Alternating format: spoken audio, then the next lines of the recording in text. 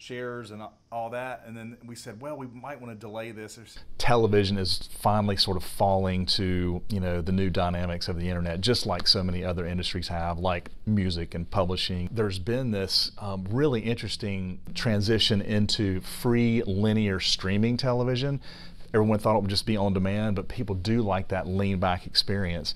The idea for the Design Network started in 2012. I knew the power of storytelling. I knew the power of video. I went on GoDaddy.com and typed in the Design Network to see if it was an available URL. And it popped up available, and I was like, whoa, this is a sign. Really thought that we could just produce great design content and build a website and people would come and watch it.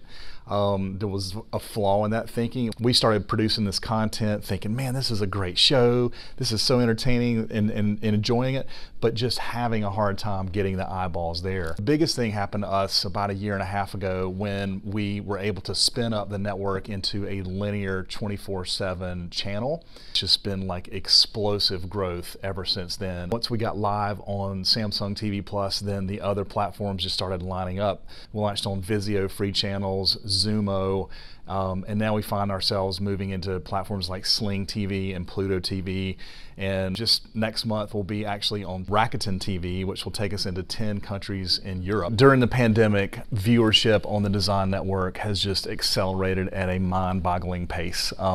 You know, I think that just because people are at home and experimenting with, you know, cutting the cord and trying to save on their cable bill, but also just spending a lot more time in front of the television. I think there's been a sort of a new way of thinking about home for people, and our network is all about home. So people are at home, they're thinking about home. We have grown like 3x since March and continue on a great trajectory. It's been really fun to see it.